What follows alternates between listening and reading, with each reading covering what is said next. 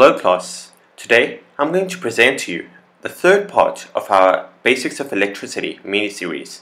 In the first part, we discussed about the basic concepts such as potential difference, current, charge, etc.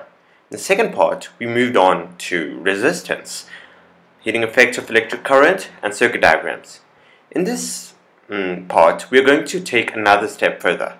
But before I move on to that, I would first like to talk about the assessment I was about to present to you. I've decided to create another video solving examples of the formulas we have learned, and in the description of that video I will make the assessment available so you can access it. I'm sorry I couldn't make a video yesterday, and that was because I just couldn't find time. I just went busy. Okay, now let's move on to the actual electricity series. In this video, we're going to talk about the different arrangements of circuits, which are parallel circuits and series circuits, and the devices which we use to measure the potential difference and current through a conductor. Let's move on to series combinations. There are two types of combinations in which resistors can be placed. The first one is a series combination. So this is what a series combination looks like. Okay, in this combination, resistors are placed basically in a series to each other. Okay, so the current that flows through both these resistors is the same. So the current that flows through the conductors doesn't change in a series combination. But the potential difference across two ends of both conductors are different. The voltage each conductor gets is different. Okay, in this type of circuit, the resistor with the greater resistance gets a greater voltage, while the resistor with the lower resistance gets the lower voltage. So that's how basically a series combination works. Now, what is the formula for calculating resistance in a series combination? So the total resistance in a series combination is the sum of all the resistors, the resistances of all the resistors in a series combination. Now let's move on to parallel combinations. So in a parallel combination, the resistors are connected parallel to each other in their own separate branches. Okay, the distribution of current and potential difference works differently here. It's the other way around as compared to series combinations. The resistor with the greatest resistance gets the least current and vice versa.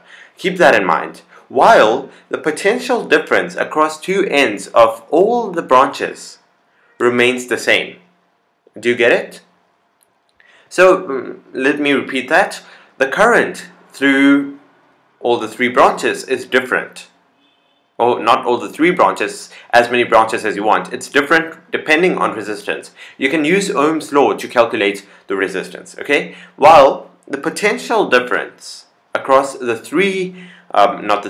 as many branches remains the same.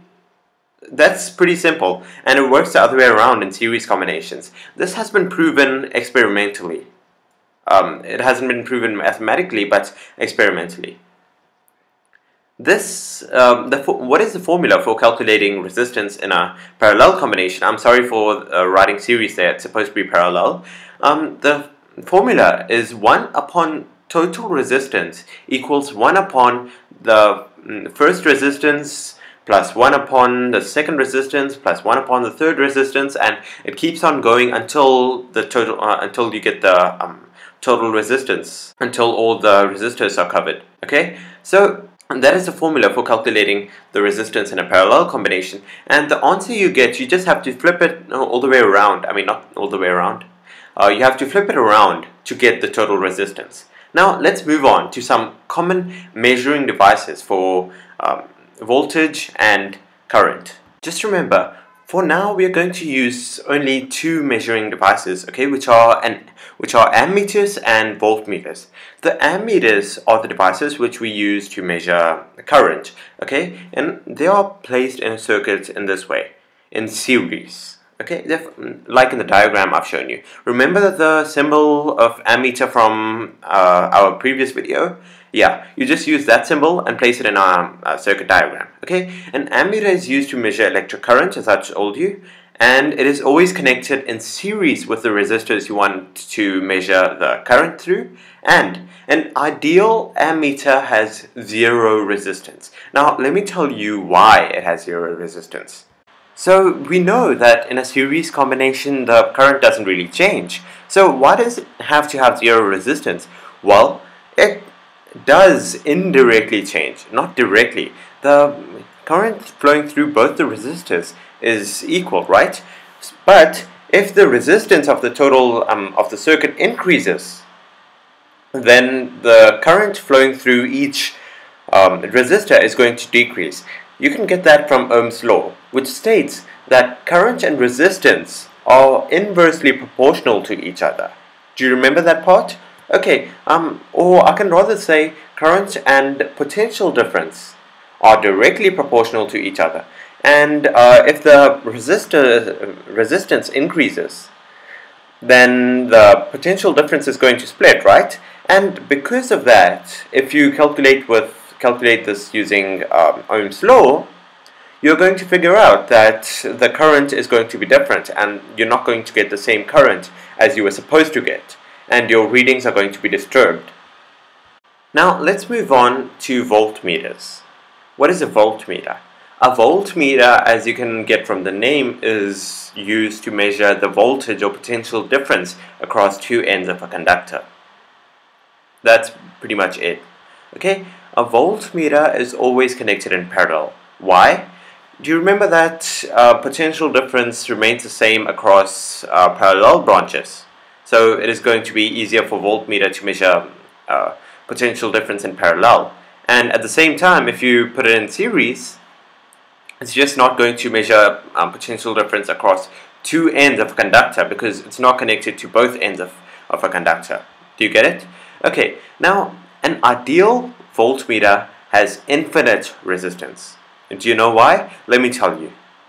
Well, we do know that the potential difference across all the branches of a parallel combination remains the same, right? But we also know that the potential difference splits in series.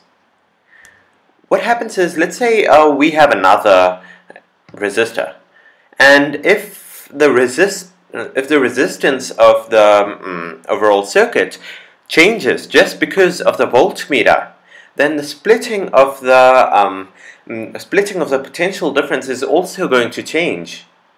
Have you thought of that? So if the potential difference, if the resistance of the voltmeter is low, then the then the current flowing through each branch is going to be different, obviously. And let's say, the first resistor is going to get the greater potential difference, and the second resistor is going to get the lower resistance.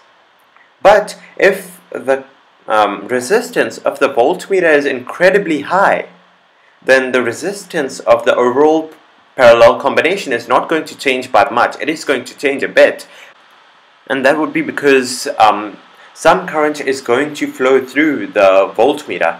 We want no current to flow through the voltmeter, so the overall resistance of the parallel combination remains the same, or the current that flows through the resistor remains the same. So we can have the right potential difference readings, and that is basically why the voltmeter needs to be connected in parallel with the resistor. And this is how a voltmeter works. It's used to measure potential difference, number one. Number two, it's connected in parallel at all times. And number three, an ideal voltmeter has infinite resistance. Okay? Now, let's move on to what we are going to do in the next part of this series. So in the next part of the series, I'm going to solve a few examples regarding the formulas we learned earlier in our first part and the second part. And I'm also going to have an assessment ready for you in the description. You can download this assessment, you can finish it, and you can send me the answers, or you can send me the filled assessment. And I can mark it and send it back to you, giving you your marks. And that is how my channel is going to work. Thank you for watching, guys. Please subscribe to my channel if you want to watch more videos. and since I'm new to teaching, I know I'm not really good at it, so please leave your suggestions in the description down below, okay? Please drop a like if you really enjoyed this video or learned something new from it. Share this video with your friends and family. I hope you enjoyed. Thank you for watching.